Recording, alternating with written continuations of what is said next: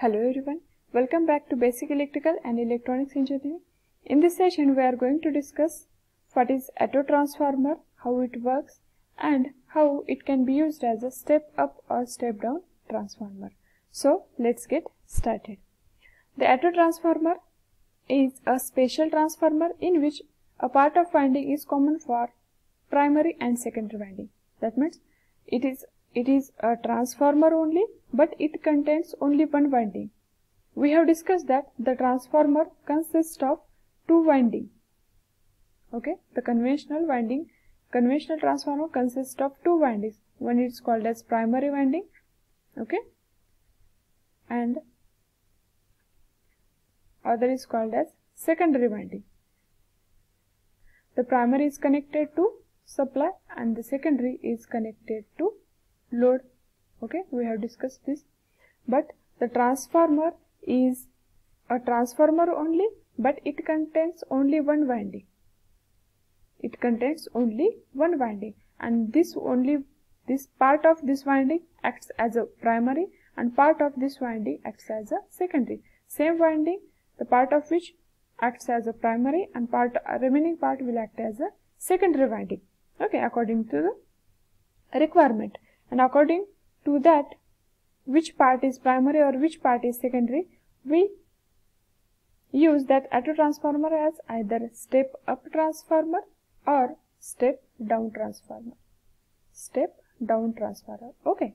This is a symbolic representation of AutoTransformer. Here only we have this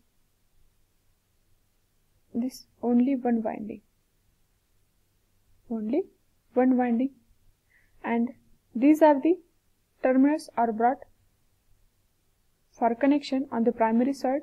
So this part will act as a primary, okay, and these are the secondary terminals and these are connected to these 2 points. That means this part acts as secondary. Okay, this part is, and the secondary side is connected to load and this is connected to source. Okay, and these are the tappings. These are the connections brought out, which is called as tappings, which can be changed with the help of this movable contact. This is the movable contact which can be moved with the help of knob like this. So this is a single phase AutoTransformer. This is 3-phase AutoTransformer. This is a single phase AutoTransformer. And this is 3-phase AutoTransformer, where from this back side we have a plug. We have plug to connect to the source, and these are the two terminals of the output. These are the secondary terminals to which we connect the load, and this is called as knob, which is a movable contact. Okay, when we move this knob, this contact will be moved up or down, and according to the requirement we will get the voltage at the secondary side. Okay, here scale is there from 0 to, suppose this is for 230, so from 0 to 230 we can vary the voltage. Okay, from 0 to 230 we can vary the voltage with the help of this knob in case of single phase. Similarly, in case of 3-phase also we have this knob, and with the help of them we can change the secondary number of turns so that we will get the required value of voltage at the secondary side. Okay, so this only one winding, the part of which is used as primary and part of remaining part is used as a secondary, and the working principle is same as the ordinary transformer. Like when the primary carries current, flux is produced and that flux is linking with the secondary winding, and due to that the EMF gets induced in the secondary winding. The working principle is same, but only difference is that the ordinary transformer contains two windings. Here only one winding, part of which acts as a primary and remaining part will act as a secondary winding. Okay. So let's see how this transformer can be used as a step down transformer. Okay. Suppose this is the winding. This is the winding we have. This is the A terminal brought, this is the B terminal, and this middle is the C terminal. Okay. When this A, B are connected to single phase supply, single phase AC supply, that means this will be A and B are connected to supply. So the turns between A and B acts as a primary. So AB acts as a primary winding.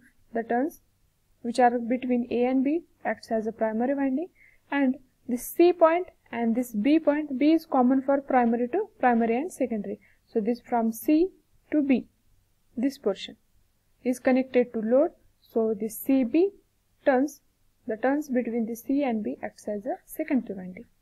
Okay. And we know that V2 upon V1 equals to N2 upon N1. Those ratios of transformer, from ratios of transformer. Same here. So V2 will be what? N2 upon N1 into V1. See here, as the N2 number of turns, these are the number of turns of the secondary winding, so name it as N2, and these total turns are N1. So here N2 is less than N1, N2 is less than N1, so this V2 will be less than V1 because the number of turns are less as compared to primary. So voltage will be less compared to primary. So we are getting less voltage at the secondary. So this configuration operates as a step down transformer because we are getting less voltage at the output as compared to the primary voltage. So in this way, with the help of this configuration or this circuit, we can operate the AutoTransformer as step down transformer. Okay, and when we move this C point, according to that we will get this different V2 values or variable V2 values according to the requirement. Okay, in this way the AutoTransformer can be used as a step down transformer. Let's see how this same transformer, same AutoTransformer can be used as a step up transformer. Okay, now this is our winding, and this is A point, this is B point, and this is C point. Now this A and B are connected to load. A and B points are connected to load. That means this portion, totally this portion are connected to load. So this AB turns or AB winding acts as a secondary winding because it is connected to load.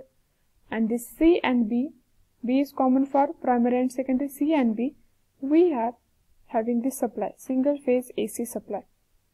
So CB winding will be acts as a primary winding. Okay, so V2 will be N2 upon N1 into V1. This is same. Here N2 number of turns are greater than N1. N2 number of turns are greater than N1, and due to that V2 is greater than V1 because the voltage depends upon turn. If we increase the turns, voltage will be increased. So from here to here the turns are increased because turns are more than this primary.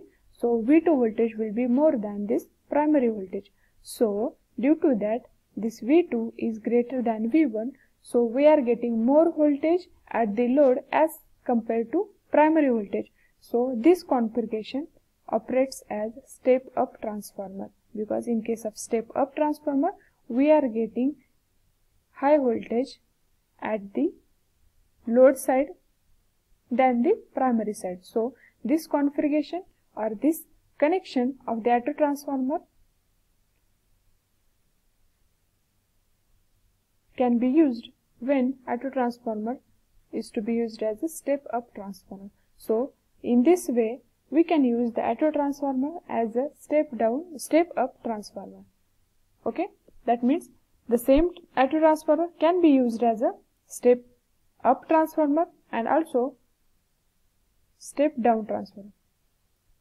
Here this same transformer, when we change the load and supply connections, we can change its operating as a step up or step down. The same AutoTransformer can be used as a step down transformer also and step up transformer also. This is the speciality of this transformer. Okay. Now let's see what is the major differences between two winding transformer, our conventional transformer, and AutoTransformer.